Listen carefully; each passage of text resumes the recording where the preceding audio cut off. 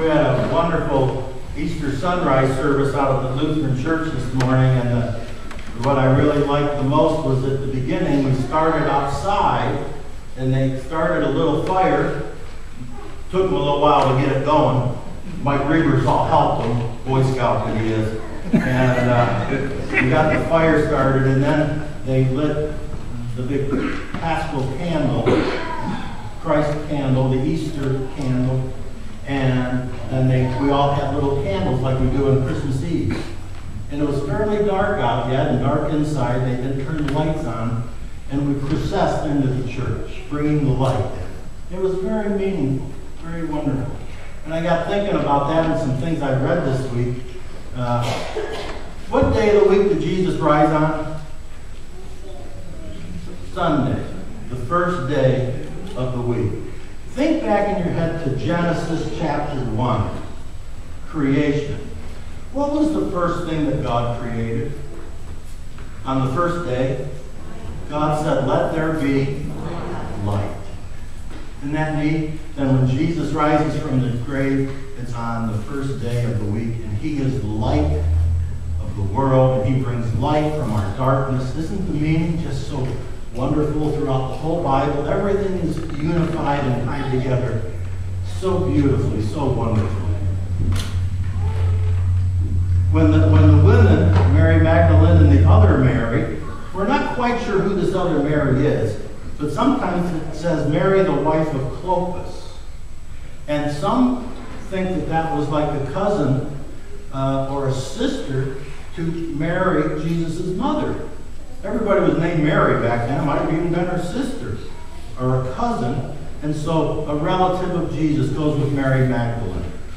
Mary, the mother of Jesus, doesn't go to the tomb. John has taken her into his home and is probably protecting her.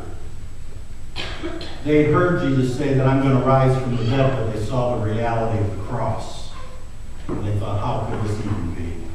Raising from this. They had put him into the tomb, and they came back on this Sunday, not to find a resurrected Lord, they thought, but to anoint his body if they could. They wanted to see if they could get the stone rolled away. If the guards would be nice enough to do that. Could you please roll away the stone so that we can go in and anoint his body?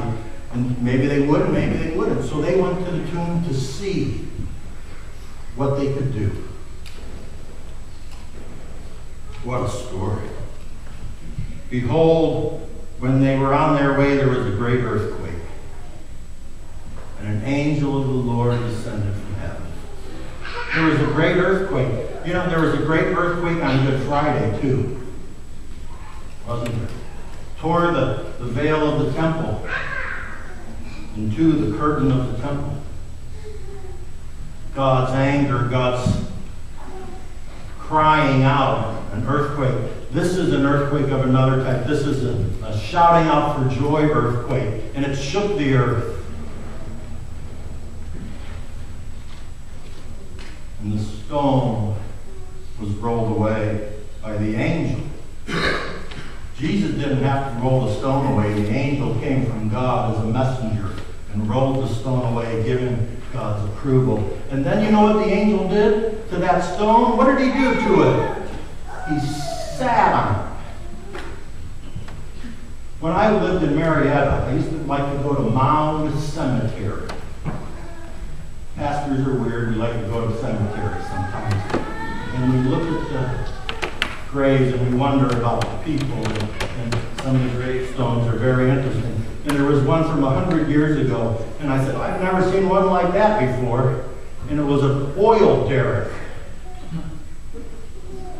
And then the guy who was buried in it, there was a statue of him sitting on it like this. I said, that is the weirdest thing I've ever seen. He's like, I conquered, I got the money, I got the oil,